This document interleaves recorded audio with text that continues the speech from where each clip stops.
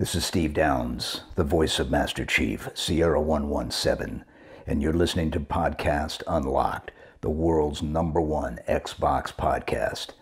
Now, finish this fight. Master Chief, out. This episode of Unlocked is presented by Destiny 2 Beyond Light.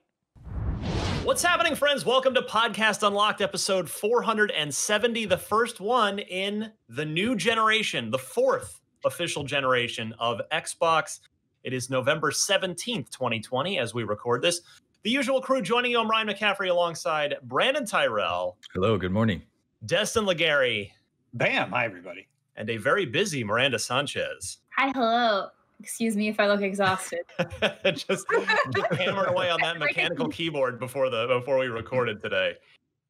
Got to do it. You know, it's that time of year. People need their game help, their game guides, and you and your team are hard at work at it. So we are. Please use our guides. Thank you. Yes. Yeah. If you get stuck, if you need tips, whatever it is, Miranda's team has got you covered with all the biggest stuff. So real quick, I want to go around the table. It's been a week now. How are you guys liking your Series X and living with this thing? Have you already put your Xbox One X away? Let me go to Destin first on this and check in on your next-gen experience. I like it a lot. I probably never play my Xbox One X again. Like, everything works on the Series X. So what, besides like for doing analysis or work-related things, I don't think I could see a reason that I would be utilizing that console again in the near future. Yeah.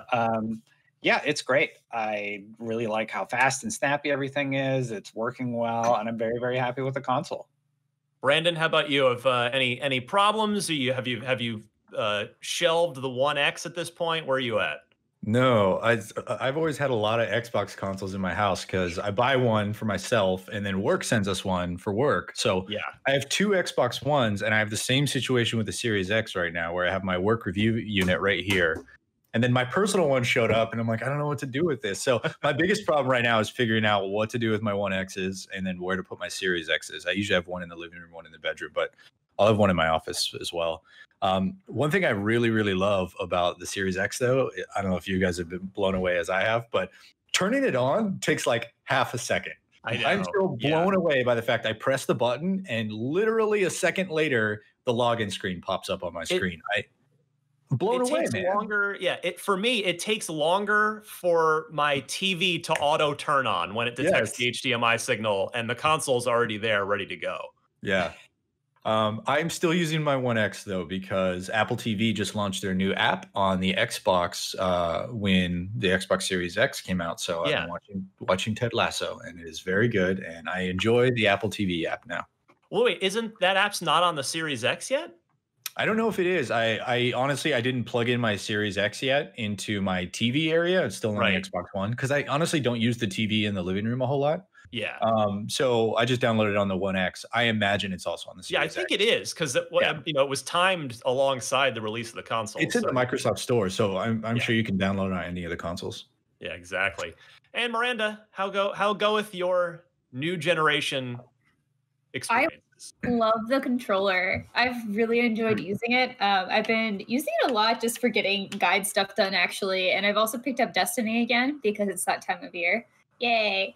And so it's been a lot of fun getting back into it. And again, this controller is just super solid. My Xbox One X is going to get retired to my bedroom and we're going to place my original Xbox that I've had since launch. So it's kind of fun seeing it get displaced, and I'll probably put it. It might go to the closet. It might be like the sad Toy Story moment when it's like, oh, bye, friend. You will be up there gathering dust. I don't know. That or I might turn into a family member. I'm not too sure yet, but I am super enjoying it. It's so speedy. I'm mostly still just tinkering around in the settings, though, and finishing up some guides. I hear that. Yeah, I officially retired my One X over the weekend. I had finished transferring over the things I wanted to move over, and there's nothing else that I needed from it. So it was for the first time in years, it was removed from that shelf behind me and put away. And I do not anticipate busting it out really ever again. Did you give it the full honors funeral? A Viking funeral. Yeah, somebody lit it did on a that fire on and Twitter. burned it. Yeah. Oh. No, I didn't do that. I imagine you like goodbye, old friend, and then set it off into the It's just- sunset. Had a boat. Right, like sent You my served me hand on it, well. lovingly. No, it was good. Hey, when I first got the One X, I didn't have a 4K TV yet, so I was just taking advantage of it, but not full advantage of it. So, it feels good to have the full 4K setup now with the Series X, and it is good stuff. Also good is seeing what Cyberpunk 2077 looks like on the Xbox. All the footage we've ever had so far, of course, has been from PC. And we got just today, as we record on Tuesday, a surprise Night City Wire special bonus episode that CD Projekt Red put out. That's just 10 minutes of gameplay of a mission, the same mission, cutting back and forth on an Xbox One X and on a Series X incompatibility mode, not the next gen optimized, full up, ray traced edition yet. But did anybody have a chance to take a look at that yet by chance? I saw a little bit of it. I watched all of it twice. Miranda, what did you think of A, how it looks on the One X, and B, even how it's running on the Series X without full optimizations? It definitely there's a difference there for sure. It looks like the combat was a little clunky maybe on the, but maybe not. I think I it's hard because you don't have a good comparison to the Series X, because they actually didn't show any Series X combat. They only just showed you walking through Night City, which I was a little bummed about, because I thought if like you're trying to really show off like what this can do, even with just like that compatibility mode, you want to show off that combat and see how much more smooth it's going to be. And it seemed good. I mean, you could definitely see the vibrancy that changed between the two systems, and I'm sure that'll only improve with the full next-gen optimization.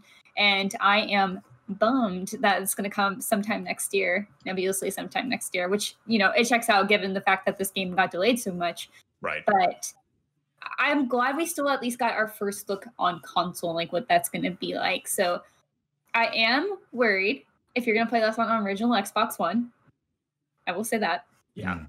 But if you have a One X or at least Series X or Series S, you'll probably be fine.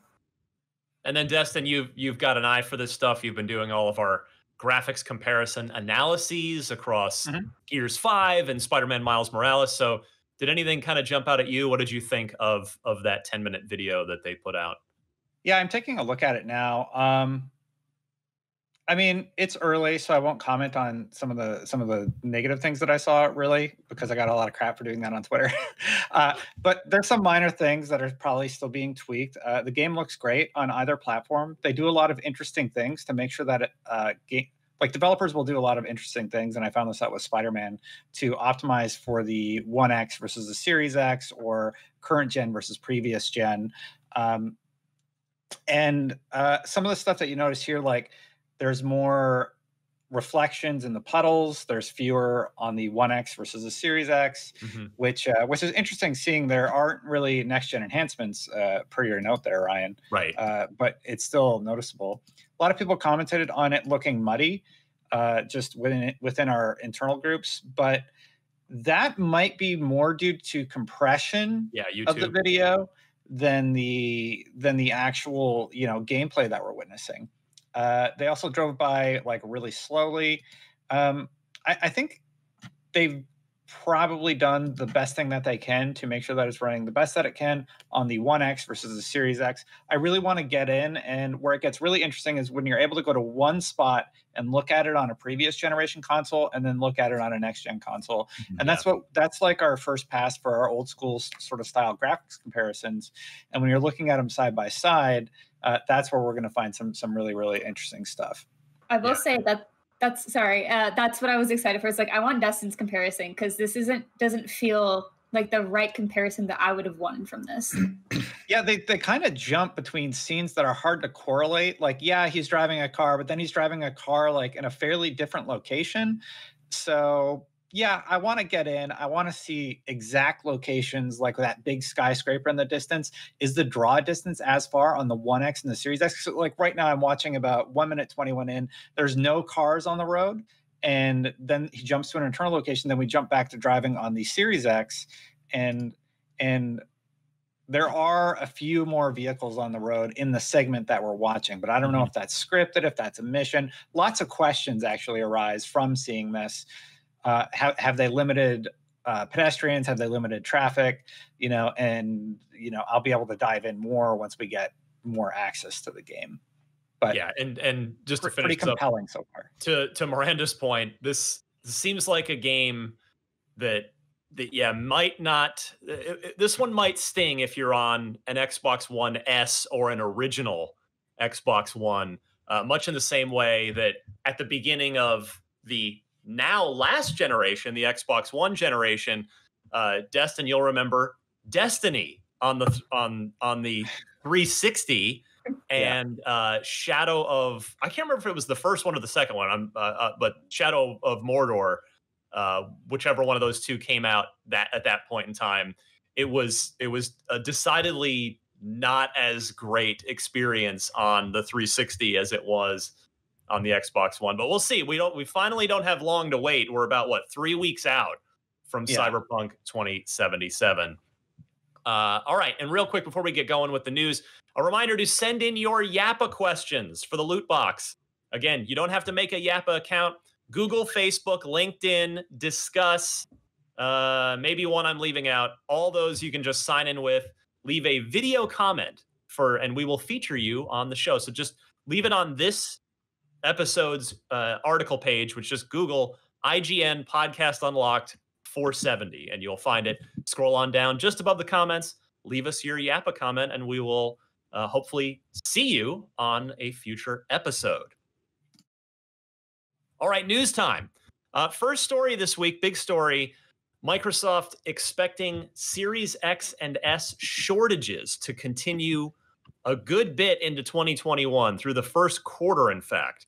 Speaking at the Jefferies Interactive Entertainment Virtual Conference, which is quite a mouthful, and with a tip of the cap to Seeking Alpha for the transcription, Microsoft's Chief Technology Officer Tim Stewart was asked about resupplying after Series pre-orders sold out and explained that demand is huge right now, adding, quote, frankly, gaming is just exploding, which I saw a lot of people kind of taking issue with that quote. Like, what do you mean just now? No, I think he's just kind of referring there to this year. Like, there's been a spike with the quarantine and things. He says, I think we'll continue to see supply shortages as we head into the post-holiday quarter, blah, blah, blah. And then when we get to the second quarter of the year, which is Microsoft's Q4, but who cares? Meaning the April to June quarter, says all of our supply chain continuing to go full speed heading into the pre-summer months. So he says we'll have supply cranking over the next 4, 5, 6 months, and that's when I expect to really see that demand profile start to be met, which will be really, really great. And that's pretty much that. So, guys, this seems like good-ish news for Microsoft. I mean, it's never great if you're leaving sales on the table, but it's good if you have demand. But maybe not so great, Brandon Tyrell, if you are a gamer trying to get your hands on a Series X or S console. Yeah. I mean, it's hard that there's not a whole lot to unpack in this one, right? It's just shortages of supplies. So unfortunately, people are still going that route of buying up consoles they can and trying to sell them on secondary markets. So please don't fall for that. But, just new supply is coming. So we just have to wait and kind of wait for all of that stuff to be doled out. And unfortunately, there's not a whole lot you can do outside of just keep trying. Miranda, we do have in-house ways for people to try and take advantage of those stock updates as soon as they refresh. Yeah, so if you follow IGN Deals on Twitter, you're going to know when those consoles are back in stock, which I am also following because I wanted to get an Xbox Series S for my twin sister for Christmas, and I'm just kind of like, dang it, I might not be able to. Yeah. So, I don't know, It's unexpected for sure, because I think before this, Microsoft was pretty confident. It's like, oh, we've got stock, we'll be good. And then maybe not. So it is a surprise, but it's good to see, obviously, that this is taking off pretty well. But I feel for all the people out there who are like, oh, I'll just get one after pre-order, it'll be fine, and still doesn't have one. So yeah, and just for a little historical context, which will be a running theme of the next couple of stories that we're talking about. If you think back 7 years ago, the Xbox One never really had a demand problem. You could pretty much get one whenever you wanted to get one. Now, the 360 absolutely had a big supply problem. It was quite tough to get, as I recall it, because I was working at OXM at the time. I want to say it was through about February after its November launch that it was almost impossible to find. It was very tough to get a 360 for those first 3 months. And obviously we know how well the 360 did and how relatively not as well the Xbox One did. So that's not to say that just that alone, just the launch demand and supply alone are going to be indicative of how the console does in the long term. But it's at least you'd rather have the situation that the Series X and S have, which is too much demand, not enough supply, than have an Xbox One situation where, oh, that thing's out and okay, they're in stock at Best Buy. Sure, I guess just go over and get one if you want one. So it's a good start for Microsoft. Real quick, before we get to our next story, which is also Xbox Series X and S related, we've got a quick word from our sponsor. Be right back right after this. The line between light and dark is so very thin. Let's cross it together. Destiny 2's new expansion, Beyond Light, takes you to a brand new location, adds new ways to play your characters, and answers narrative questions that go all the way back to the original Destiny campaign. Let's take a look. Presented by Destiny 2 Beyond Light, available now. The day we've been dreading has finally arrived. The darkness is here. Something is stirring up on Europa. Aramis, the Kell of Darkness, is building a new fallen empire on the back of the power of stasis. Taking the form of crystallized dark ice, stasis is a formidable weapon, and the threat of Aramis and her followers cannot go unchallenged. The Exo-Stranger, not seen since the Black Garden campaign in the original Destiny, returns to guide the Guardians to Europa, the frozen moon of Jupiter.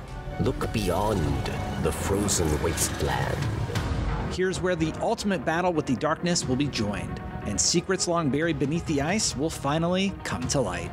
Stasis isn't just a power used by the enemy. Each Guardian class gets a new stasis-focused subclass in Beyond Light. Focus your power.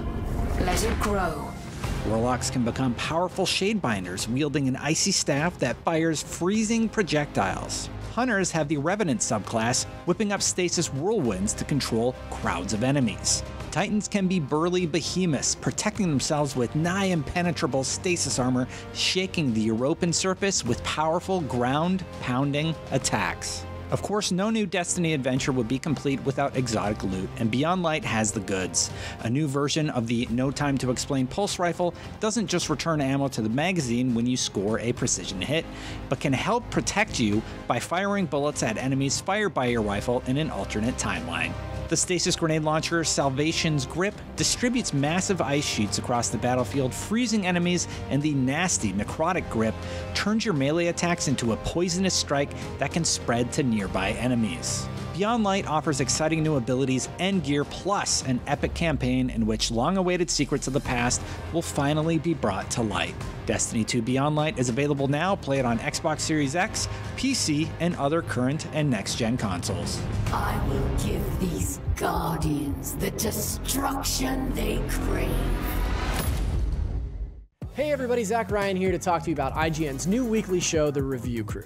Each week we're gathering folks from all over the gaming community to talk about the biggest and best games. We'll dive deep into each review. It's friggin' awesome about that. All these monks just running away from you in every direction. Pandemonium. Yeah. Talk about the things that we loved, the stuff that needs improvement, and probably have some spirited debates and laughs along the way. Yes. No! Yes. No! We're kicking things off with Assassin's Creed Valhalla, but in the coming weeks, we're talking about Demon Souls, Xbox Series X, Marvel's Spider-Man Miles Morales, PlayStation 5, and Cyberpunk 2077. You can tune in Mondays on IGN.com or listen to the full audio version later in the week on iTunes, Spotify, or your favorite podcast service. Hell, you can do both. I'm not your boss. Let us know what games you want to hear about, but more importantly, let us know who you'd like to see on the show. Until then, you're already in the right place with IGN.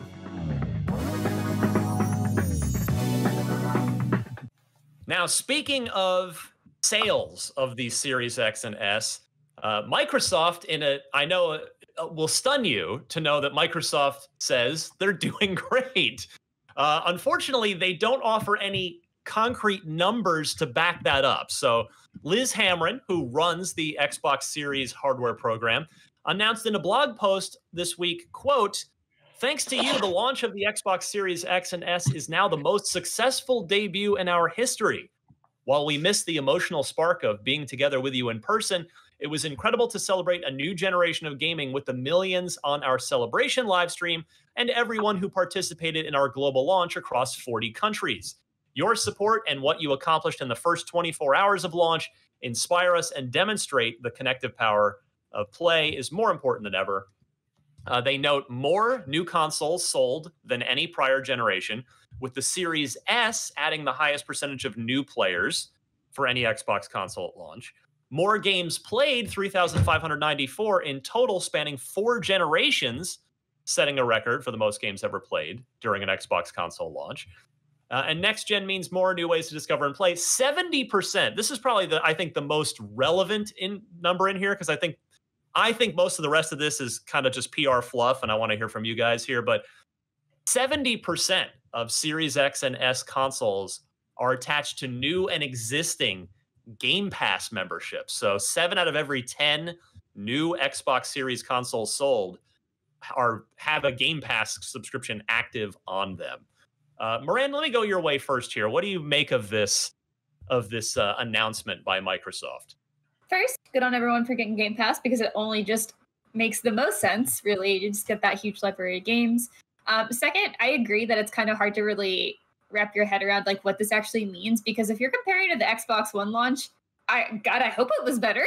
So yeah, great. And I think it's good to hear. Obviously, again, we're just talking about availability, right, and how so many of the consoles are hard to find now. But I would like to have those firm numbers just to kind of get a sense of how many people actually did get consoles. But I guess, like, again, the only real big takeaway, as you mentioned, Ryan, is probably the Game Pass subscription quote. Yeah, I think Brandon, go ahead. Sorry, I think a 70% conversion rate is like astronomical, right? It is as good as you can expect for new consoles, and it's sort of to Microsoft's good credit that service has become sort of what it is now. You know, it is now something that is undeniably a good value, a good deal. It's arguably the best value in gaming right now, I would say.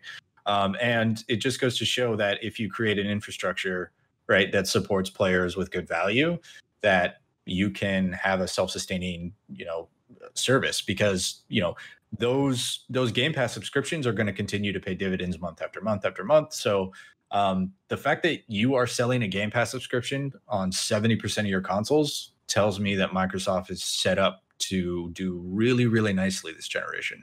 And this is just the beginning of it. It's going to become more attractive the longer we go. And speaking of that, not only EA Play is now in there. Yeah. Star Wars Jedi Fallen Order, a game that came that close to getting it was probably like my number 2 choice for Game of the Year last year. I ended up voting for Control, which won for IGN. And then the other thing too, I actually didn't get a chance to mention this last week. I'll throw it in right here because it's relevant.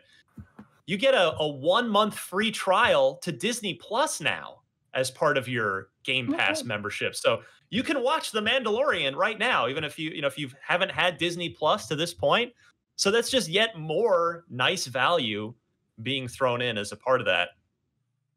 Destin, your take on this and the numbers or lack thereof and the things Microsoft is saying about this launch. Well, it was my understanding, because they tweeted about this and such also, and there's been a lot of just talk about this particular topic. Does this include the Xbox 360? So it outsold the 360, correct? Like it's the best console launch in their history. Yeah, I was going to get to that, but yes, the one of the points I was going to make, which I'll throw back to you here, is so the Xbox One, obviously its troubles at launch in particular are well documented, but it did not have a global launch, and neither did the 360. So this is Microsoft, doing a global launch for effectively, I think, the first time, because I don't think the original Xbox was a global launch either. So yes, so that is good context for this conversation. Yeah, it's astronomical. It must have done phenomenally well because the 360 was like the console that everybody wanted at the time. And I think it came up before the PS3. Do you remember? By a year. Yeah, I remember. by a year. Yeah. So it was the thing to have. It was the only next generation console for a year. Yeah. So the fact that this is outperforming that period in time and that console is just absolutely phenomenal. Kudos to them. And they know that they're going to have console shortages into 2021, referencing our previous story. They're doing great. This is awesome news for Xbox. People always do the comparison to, the competition, but you know what? Everybody's winning, no matter how you cut it. Very true. Yeah. That's a really good point, and one I wanted to bring up. I know it is entirely too early to start talking about this yet, but this is the first time, really since the 360, and I adopted the 360 later on in the cycle, so I wasn't there for that first year.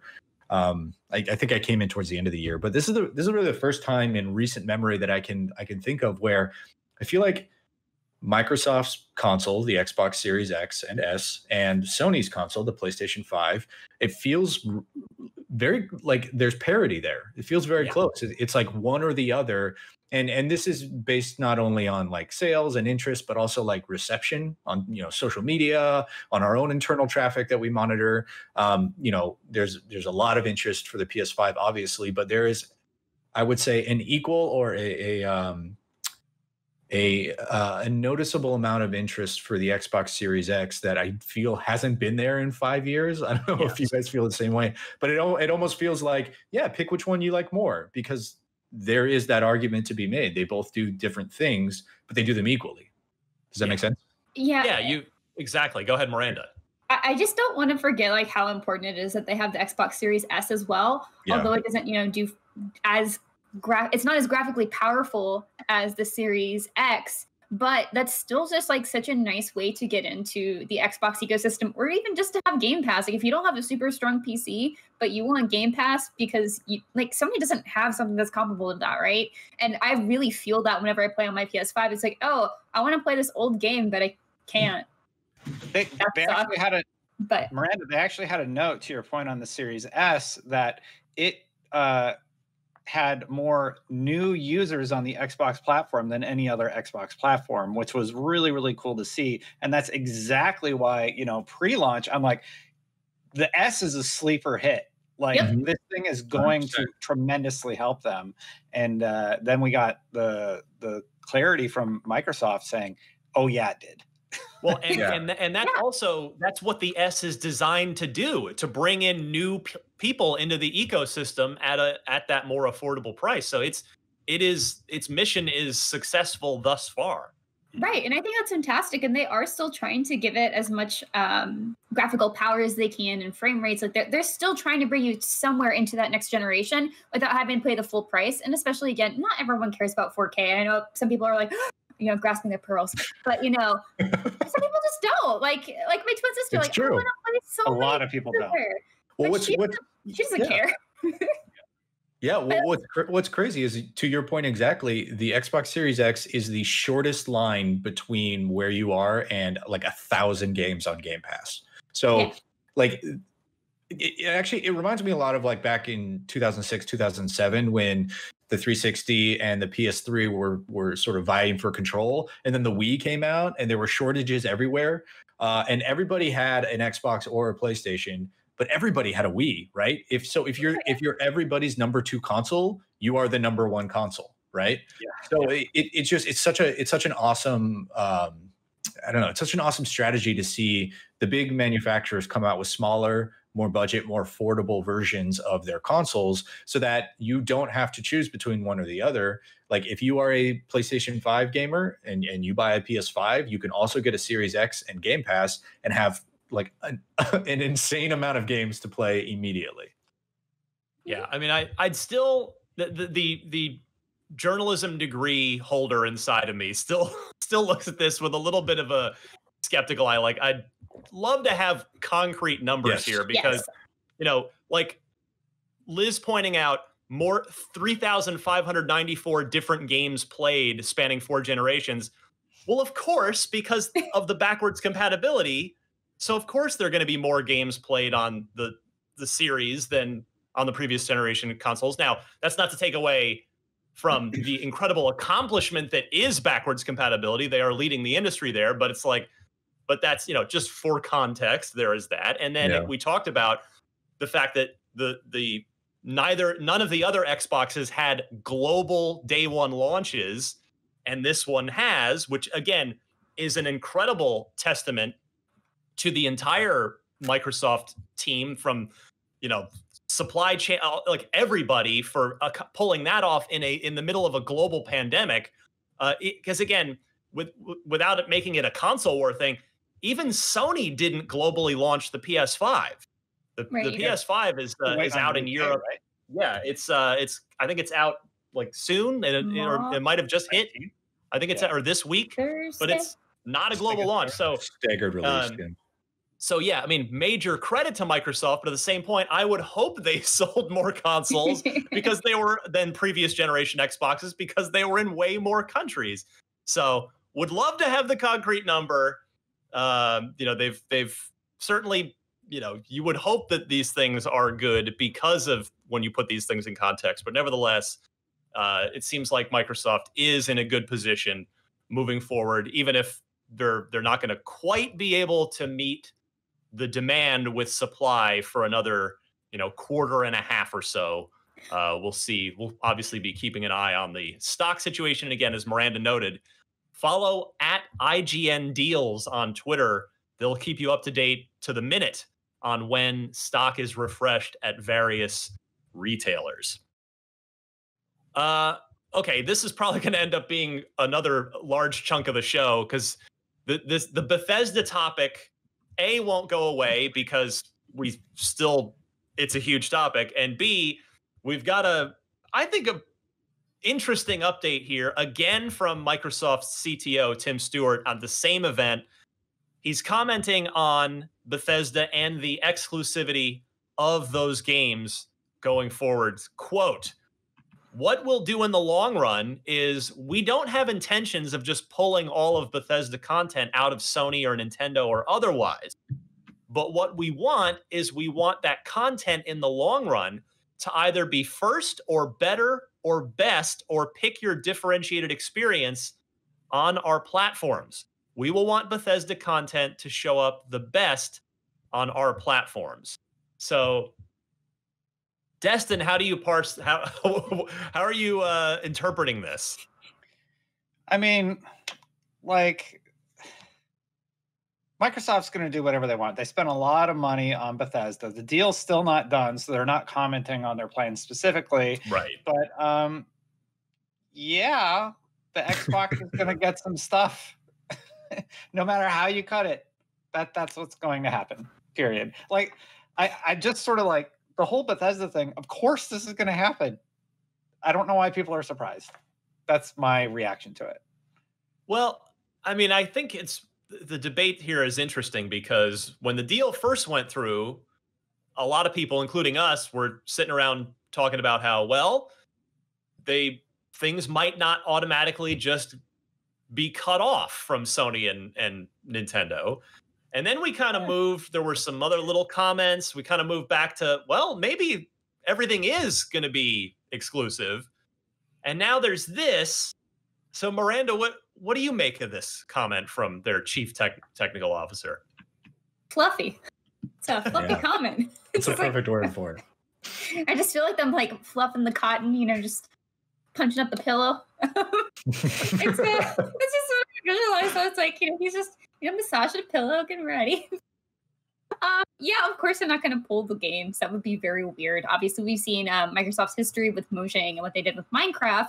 I will have you guys note that Minecraft Dungeons did come out on PlayStation 4, obviously on Nintendo Switch as well, and of course, both the Xbox and PC. And it just got cross-platform for everything. You can play with PlayStation people now on Minecraft Dungeons. So there is a precedent to be skeptical, but at the same time, like kind of as Dustin was saying, why wouldn't they want some of these next-gen games to be exclusive? Like, there is definitely a world where the next Elder Scrolls is exclusive.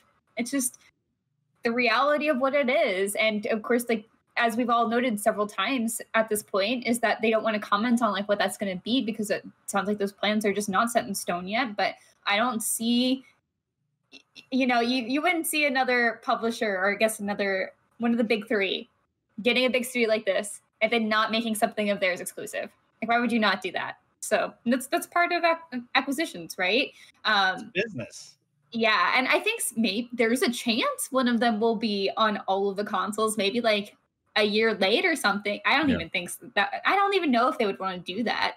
But I think I just keep looking at what they do with Mojang and give it that perspective. But the way Minecraft is established is different from other games, I would say. Yeah. And so I could see why they'd be willing to have that on other platforms. Because Minecraft is a platform. Is a platform. Yes. Though Minecraft Dungeons is different from that. They did still publish in other places. So there's just a lot of, this could go a lot of ways, but I would err toward it being more exclusive than not. Yeah, if we take our personal feelings out about exclusivity and all that, think of it from a business perspective, right? Microsoft spent billions of dollars to acquire this company. They're going to leverage that as much as they possibly can to bolster the Xbox platform.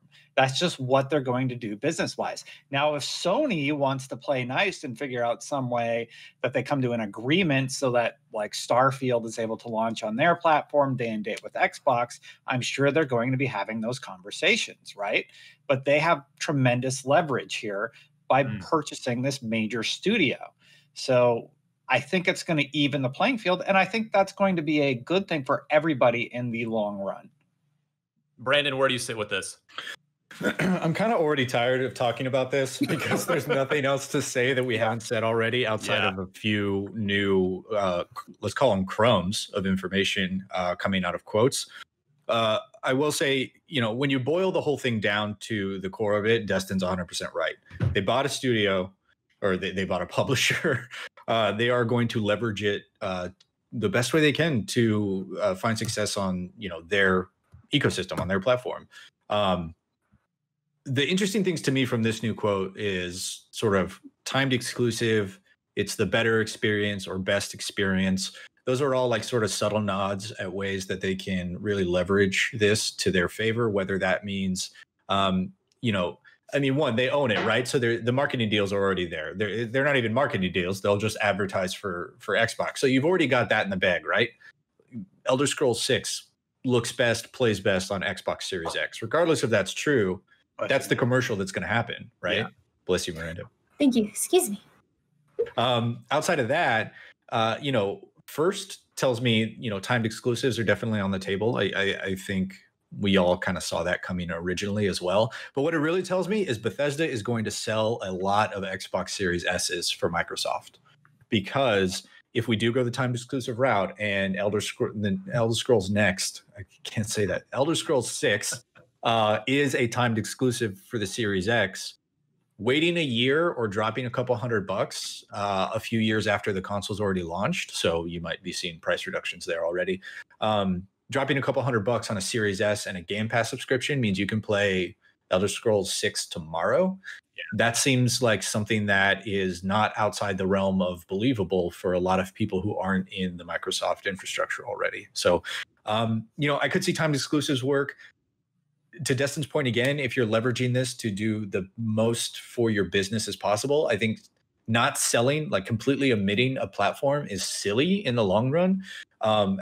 Having said that, again, totally understand the idea of exclusivity, but a timed exclusive with then coming to PlayStation a year later or something seems maybe like the best of both worlds in that situation, You drive purchases to the Series S and Game Pass, and then you open it up to the other platforms who aren't interested in joining the Microsoft platform. And that's not to even talk about the fact that we saw that report about the whatever it is, the Chromecast for Xbox or something, right. And we had joked a lot about doing some sort of like web browser based Game Pass solution for the PlayStation if they didn't want to play ball and allow that app on their platform. So that doesn't even account, like there might be a solution next year or the year after where you drop $100 on an Xcast or a Chromecast or whatever it's going to call it, plug it into your TV and just play through xCloud that way. So I don't know. There's a ton of different possibilities. There's a ton of different things they can do. We're not going to know anything until Bethesda's ready to talk about Starfield, which I believe is the first one coming. And what if Starfield's an MMO and that only launches on Xbox? I don't necessarily. You think Starfield's an MMO? Well, no, I'm just saying hypothetically, because like Final Fantasy is still a PlayStation-centric platform and it's also on PC. Let's say Starfield's an Xbox-centric platform and it's also on PC because of Game Pass. Everything comes to Xbox and PC. The idea that they would be losing out on money just doesn't hold water with me. It's like saying World of Warcraft lost money because it never launched on a console. That's just ridiculous. Like it made billions of dollars and it continues to make billions of dollars and has for its entire life cycle. So there is a reality where, you have, I don't know, a 5 million install base of Xboxes that are able to only play Bethesda games, right? And it's even more if you go backwards. So they have this massive install base. Do they need Sony to become profitable? Absolutely not. No, not at all. What is Sony going to bring to the table to sweeten the pot enough that they're like, let's play ball? I don't even think it's Sony needs to bring something to the table. I think it's looking at another distribution platform. It's why games go on sale, right? Because you miss the window to buy it at full price. Fervor or excitement about the game has started to do its natural decline over time. And so you put it on sale and you see spikes in sales. Yes, you're not getting the full price for the game, but you're still converting sales. So looking at other distribution platforms after the fact, like a year out. Yeah. It's just a smart way to, open up another stream of revenue for something that's already had its time in the sun. And to your point about World of Warcraft, you're absolutely right. A game as a service is a different product than a video game, right? I mean, yes, they're both video games, but a game as a service is something that's intended to keep you here for a long time. So I totally agree. If Starfield's like an MMO, it wouldn't make sense. We don't think it is. There's no. No. But hypothetically, a game as a service is an example, which have honestly since Destiny not done well. So I know it's hard. It's really hard these days. We saw with Marvel's Avengers. We obviously saw with Anthem. It's really hard to sustain a game as a service. So it would make sense unless cross-play is going to become the ubiquitous thing we all hope it is. It would make sense to keep everyone in one location, right? To keep them in your ecosystem. Yeah. I mean, my take on this is it sounds to me like they're probably going to do a hybrid model that it's going to be different situations for different games. But here's the thing though. When I think about this, I could see it going in one of two opposite ways. I could see Microsoft keeping the big stuff like Starfield, like Elder Scrolls 6, like Doom 3, whatever, 3-ternal, whatever it's going to end up being called. No. Yeah. Please can't undo that now. That happened. But, that kind of stuff, I could see the big AAA stuff being exclusive, totally exclusive to Xbox platforms and PC, and never coming to PlayStation. And then the smaller tier stuff being multi-platform or timed exclusive. But I could also see it the opposite way, where the smaller stuff never sees PlayStation. Yeah. You got, these cooler, smaller things, like, again, if it weren't already signed on with Sony, like the Ghostwire Tokyos, the Deathloops of the world. And then the bigger stuff is the timed exclusive that eventually does get to multi-platform. So I feel like there's a case to be made either way, for you to either keep the big stuff on Xbox and spread the little stuff to other platforms for, when that it needs more chances of success, or the opposite. So we'll see what happens. But this story continues. It's certainly not going to go away anytime soon. And as either Destin or Brandon duly noted, the acquisition doesn't even go through until early next year. So we've got a long time yet to track this story. All right, I think finally this week, real quick, Halo Infinite. We haven't heard from it for a little while, but it seems we are going to hear something soon. 343's community director, Brian Gerard, who, by the way, goes all the way back to the Bungie days. I know Brian well. He's a great guy. He went on Reddit and posted this, quote, "Full disclosure, we don't have anything planned for the Game Awards, but are hoping to offer at least a high-level update within the next few weeks so we can kind of restart this journey together after the holidays." I don't know about you guys, but I'm a little surprised. I thought 343 would really lay low after the way everything went and the delay and we don't know when it's coming out. I thought they would lay low until the game was totally rock solid, pretty much ready to go, and then they would go from there. Miranda, are you surprised at all that Microsoft, the 343, is going to start talking a little bit here soon? Not really. I think so far what I've seen from their game plan after Halo 5, it's to be sort of transparent with like saying, hey, we are listening to you. Here are the things that we're going to do. Here are the things that we are doing. And I think they needed to make that statement just because, I mean, I don't know about you guys, but I kind of felt like a little hole in my heart without having Halo Infinite at launch. I was just man, I could be playing a new Halo right now. Oh, man.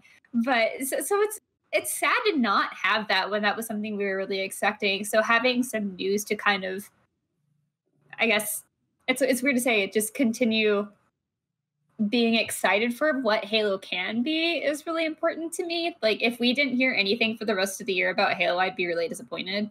I just want to know what's happening and like kind of get an estimate to what they're feeling. If it's going to be a lot longer of a time for development, or if it's just, early next year. So I think getting that gauge is really important rather than just waiting until it's done. Yeah.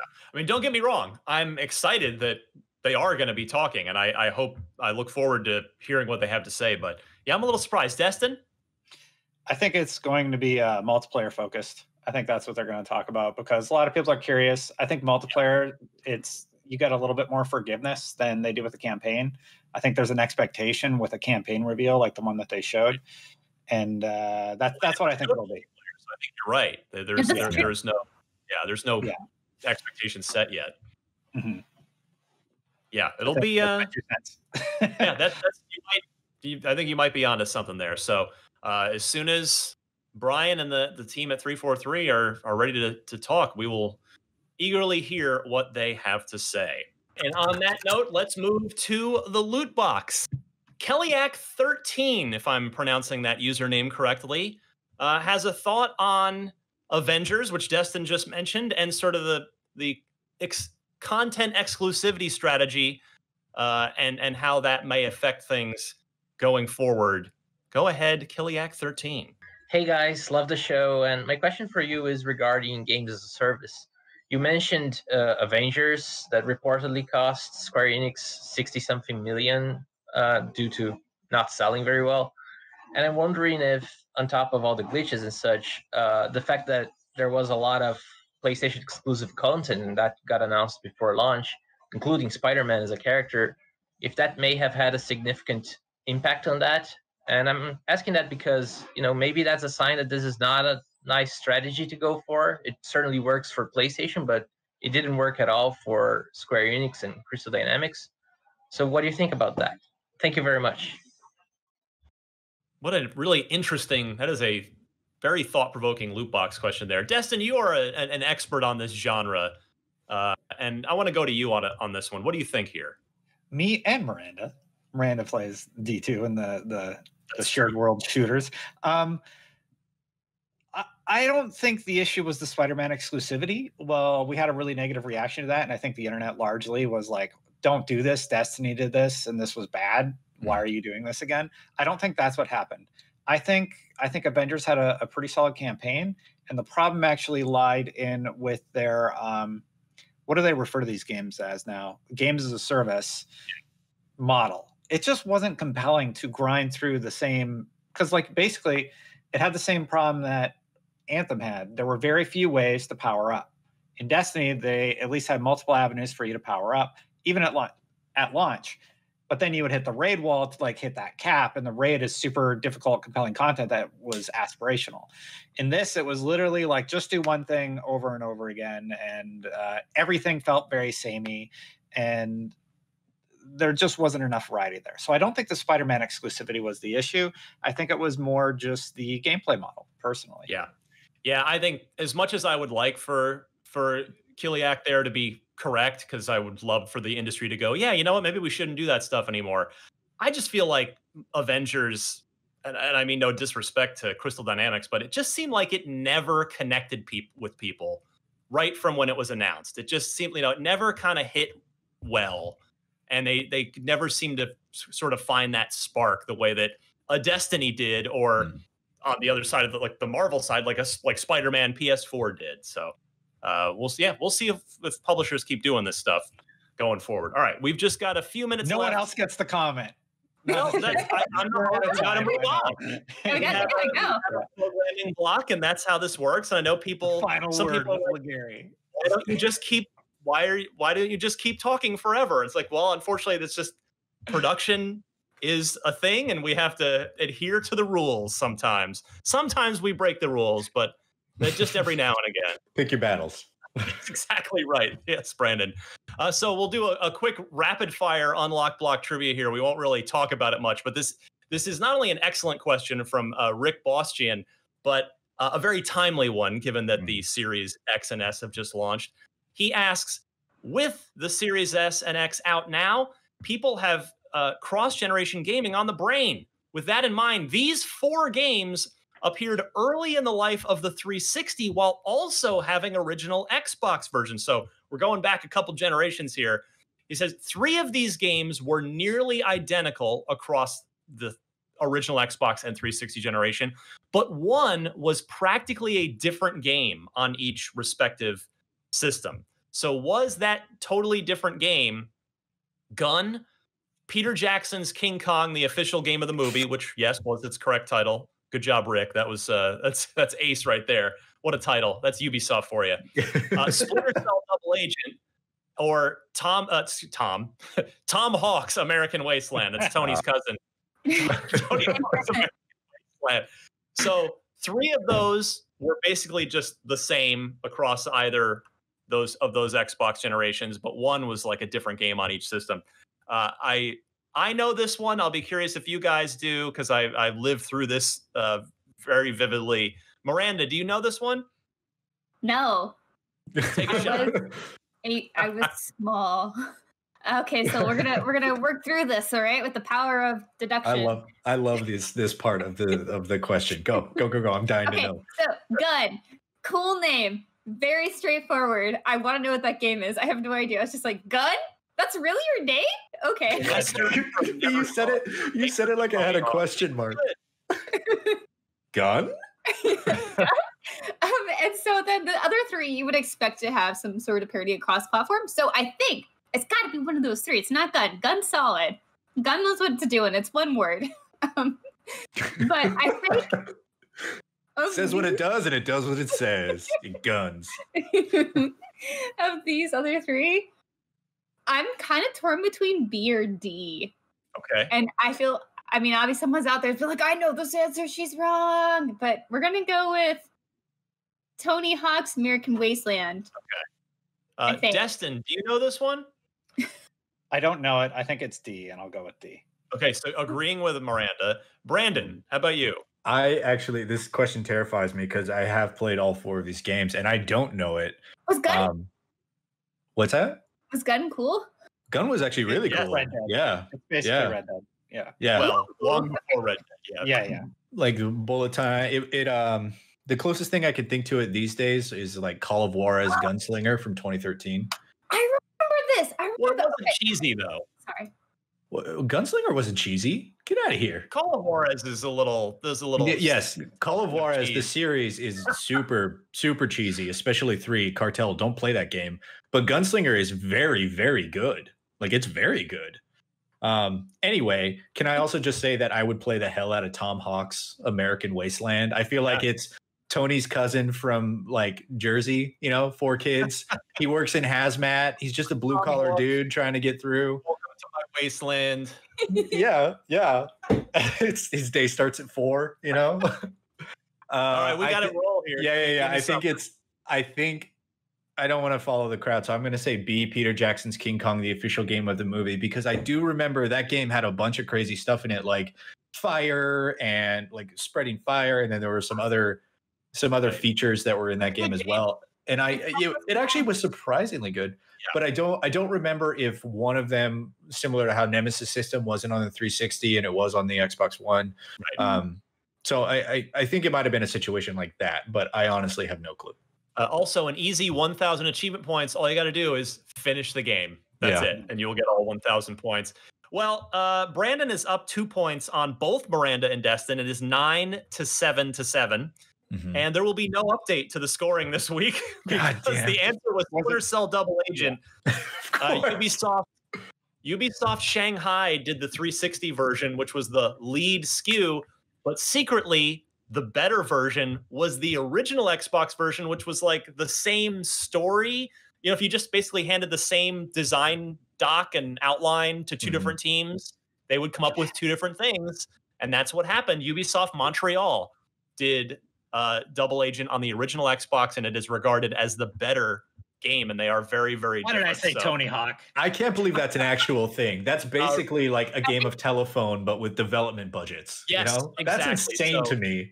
Rick, great job stumping the panel. That is an excellent question. Well, if you've got a trivia question, email it to me, unlocked@ign.com. And with that, we've got a roll for Miranda, Brandon, and Destin. We will be here next week. It is our Thanksgiving holiday week here in the United States, but we're here for the first half of the week, so there will be a podcast next week. Join us then, and in the meantime, happy gaming.